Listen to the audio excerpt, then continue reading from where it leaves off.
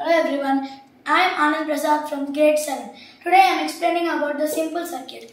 The simple circuit consists of 4 things: battery, wires, bulb and switch. The battery supplies electricity to all the parts. If the switch is in on position, then the bulb glows. But if the switch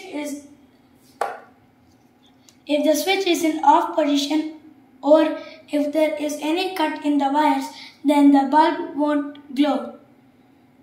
Now I will show this practically.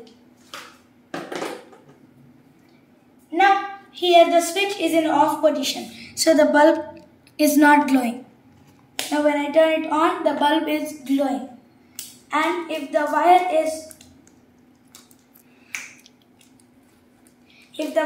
is cut somewhere, then even if we turn on the switch, the bulb won't glow.